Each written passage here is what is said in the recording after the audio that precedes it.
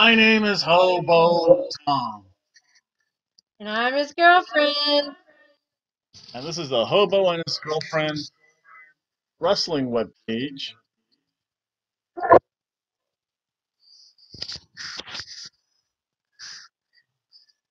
Babe, I'm wearing my wrestling shirt. Why aren't you wearing your wrestling shirt? You need to go put on your wrestling shirt. We'll put it on now so we can start our program. Okay.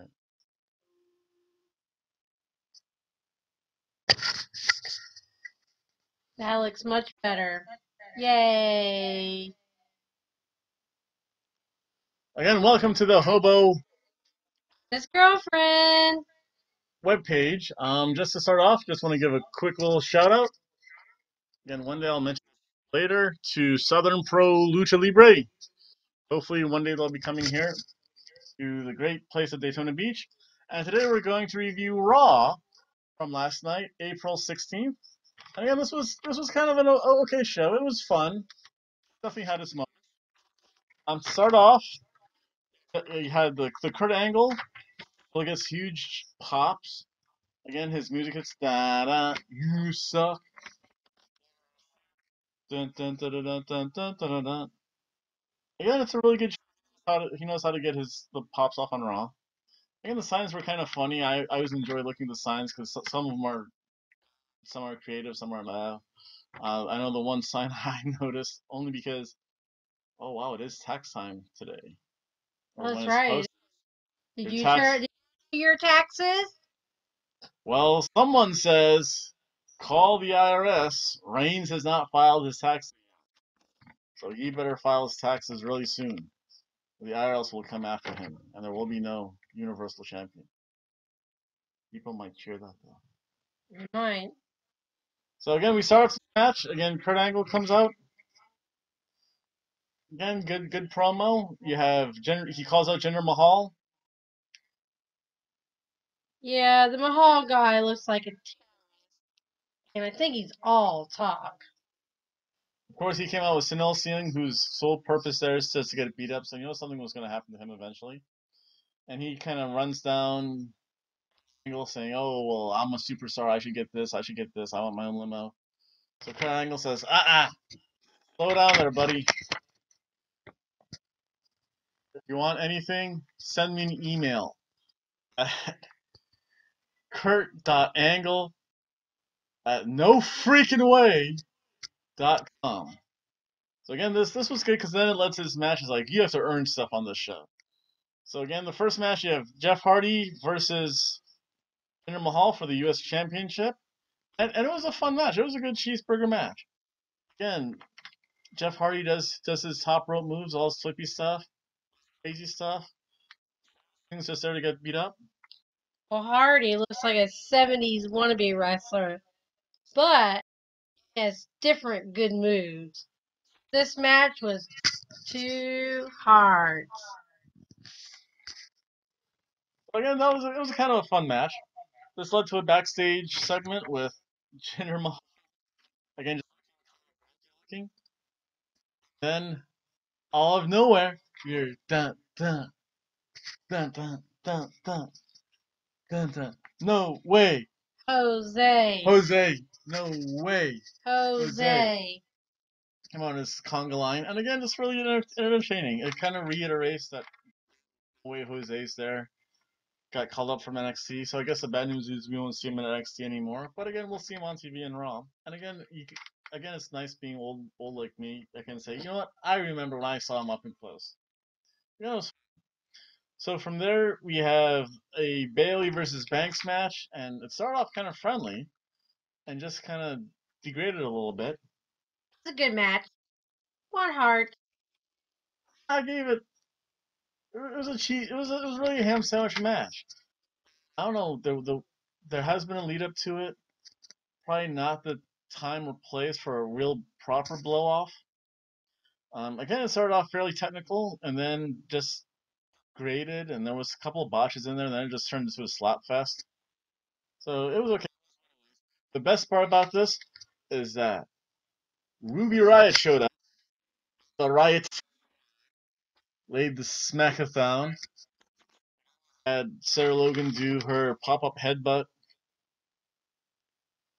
Liv Morgan did her kind of code breaker thing. Ruby Riott gave her the Riott kick, or her Lovelace kick, or her lack of love kick, whatever it's called nowadays. Again, I'm old. I still remember her as Heidi Lovelace, and I won't get over that anytime soon. This led to another match. You had Slater and Rhino versus the Authors of Pain. Okay match. I'll give him 1 heart. Again, this was another kind of ham sandwich match. The Authors of Pain were just there to really squash Heath Slater. Although I will give Slater and Rhino some credit. The jump, Authors of Pain gave them the early advantage, but that didn't work out too well. They just kind of tossed Slater around to the outside a couple times. Rhino got in some good offense, and you knew this was an East. They were on the East Coast because you could hear the chant of ECW, ECW. Again, it was just a glorified squash match. Ham sandwich, it works. Next, we go on to a Miz TV segment where Miz brings out what I hope was going to be El Generico and Kevin Steen, but it was, and Kevin came out saying how they got a letter from Stephanie saying that they're now on the Raw brand, and it was fun. It was okay. It was what it was. From there, you had the Woken match of the night, and this was with Woken Bray Wyatt, and yes, Woken Matt Hardy. Matt Hardy looks like a cult leader, and the other one looks like a devil mountain man. They both look like scary people. Well, again, I gave this. This was a cheeseburger match. They took on the Revival. The Revival got the jobber entrance. I guess the club's going to be moving to SmackDown, so the Revival now has to fill their role. That's the heart for me. No, it's a cheeseburger match. And you had Matt Hardy being his normal wokenness with his delete, delete, delete. Whatever. Obsolete, obsolete, obsolete. Whatever. On to the next match. This was kind of fun. Again, both teams really have great double teams, tag team wrestling going on.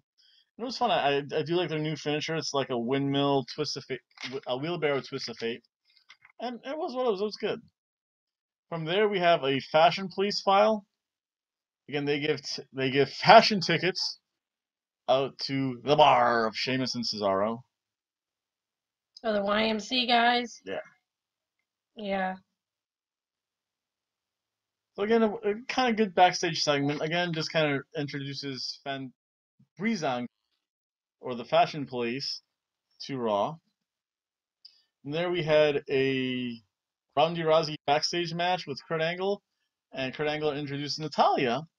Again, there's another call up. Natalya comes up again, face Natalya. I just never realized how short Natalya was. So again, she had on her silly cat ears, and the cat ears came like to Ronda Rousey's eye level, I think. So I'm like, I didn't realize she was that short. Yeah, that is what it was. She still has that kind of whiny, smart mom. I want to say their manager voice. Well, she's trying to stay with the fashion with them cat ears. Maybe. So again, this led to the first women's match, and here you have Ember Moon versus Mickie James. It was a good match. It was a cheeseburger match. I mean, mainly based on Ember Moon's pretty good and athletic abilities. I mean, Mickie James is a great seller. Well, I think both of them want to be bad to the bone. I know there has to be one winner. Again, they had the guest commentary by Nia Jax, who's doing good as her new face role.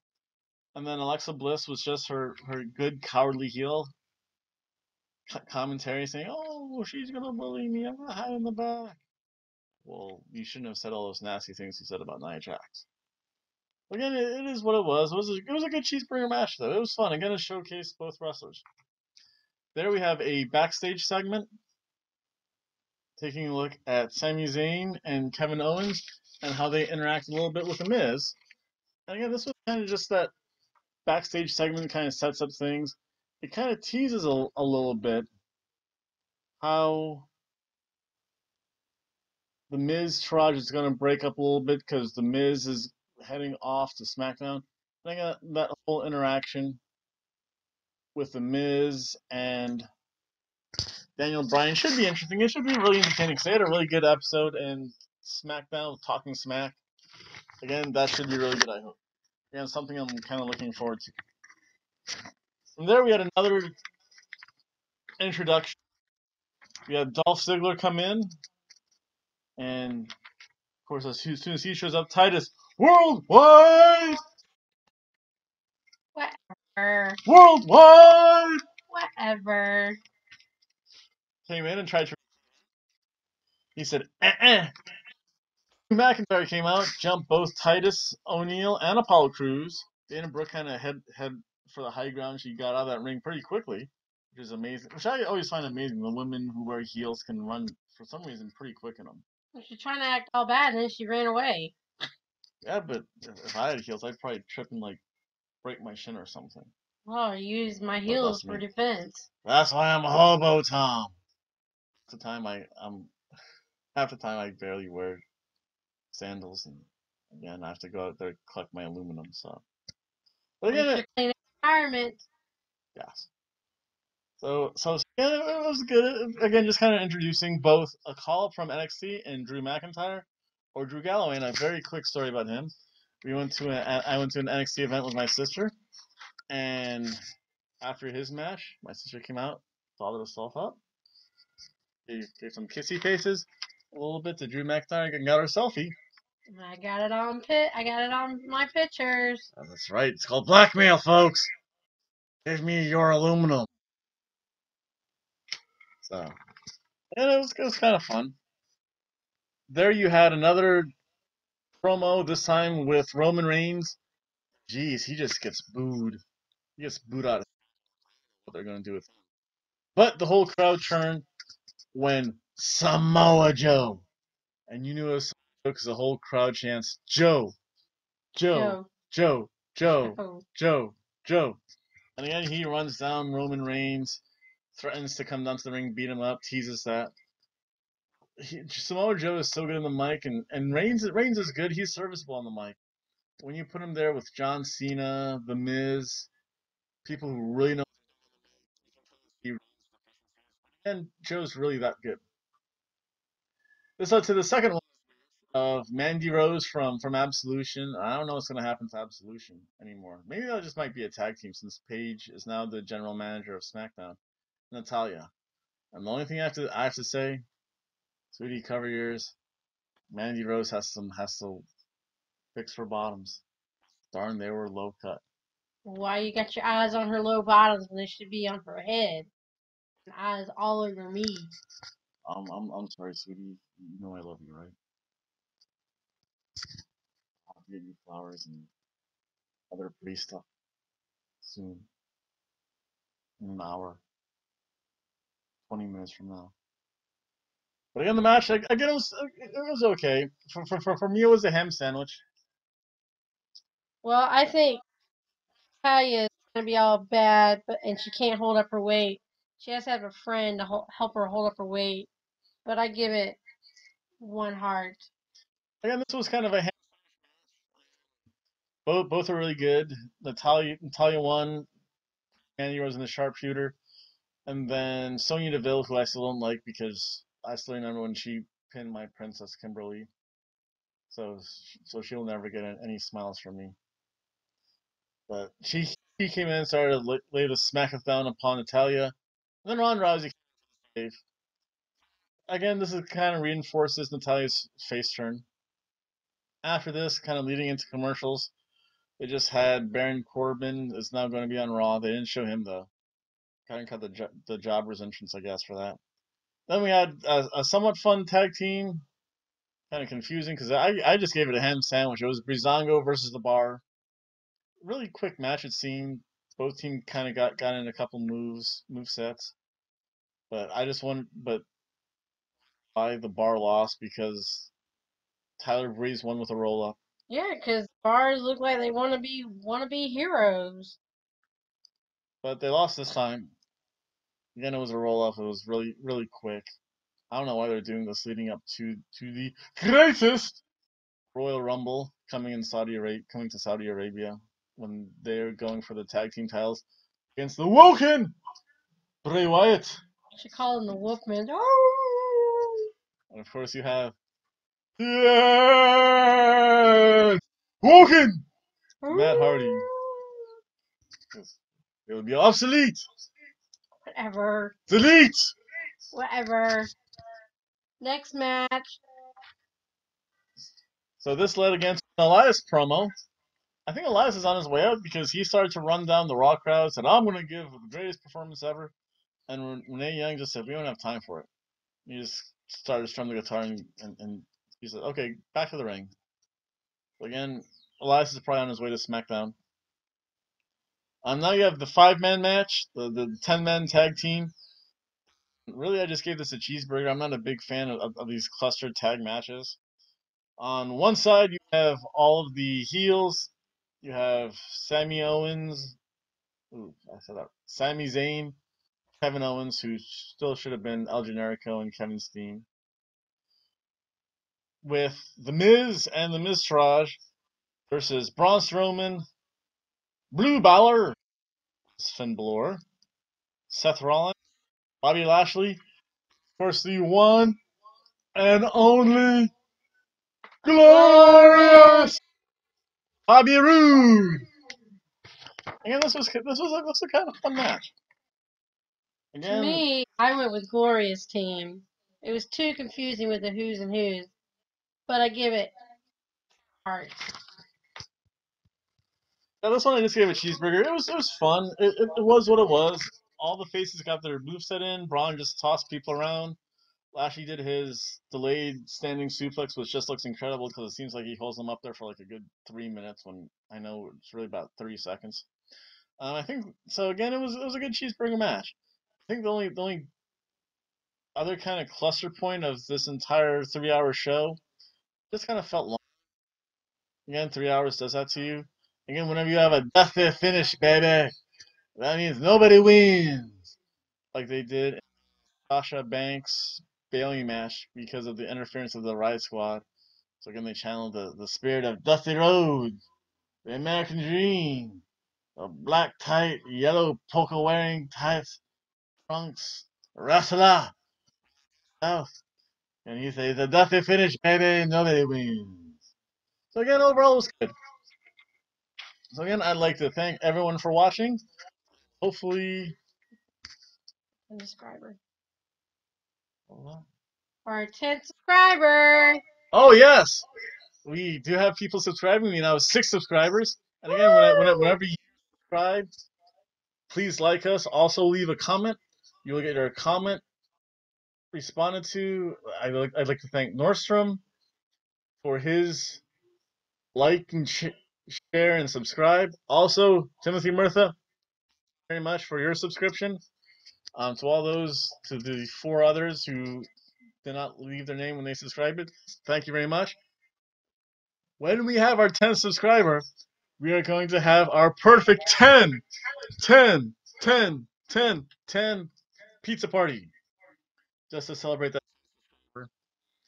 And please like, share, and subscribe. Also, feel free to email at Hobo And his girlfriend. and girlfriend at gmail.com. So it's Hobo And girlfriend. at gmail.com. You will get your comment read online. Again, depending what you're asking for, I may or may not send you a little bonus footage. No, it's Nordstrom. I send them bonus footage of Lars Sullivan's entrance, just his entrance alone. Also, I'd like to shout out to Southern Pro Lucha Libre. One day, hopefully, they will be coming here to the Great Daytona area, and I'll have more information on that as I learn about that. So again, hopefully, the next show we'll see is when NXT comes here for Cinco de Mayo. Again, that should be interesting. And again, I will always post those results and a little bit extra because that's a live event.